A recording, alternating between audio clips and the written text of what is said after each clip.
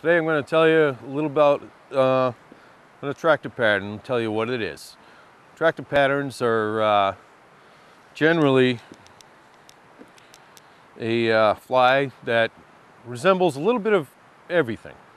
Not any specific stage of a bug, or not necessarily any specific bug, but for some reason it has triggering points for different kind of bugs, and they can be very effective at times.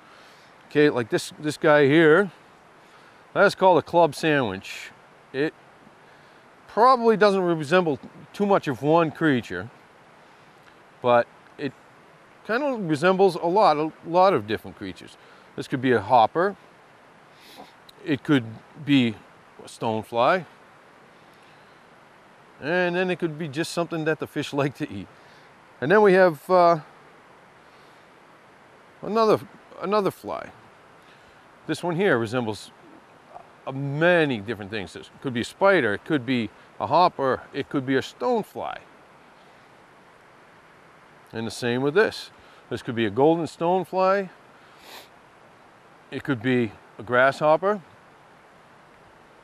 or it could be a caddisfly. And the fish key in on these things, and its attractor patterns will work when nothing else is working. You throw it in an attractor pattern, and because it does look like a lot of different bugs, it'll generally work for you.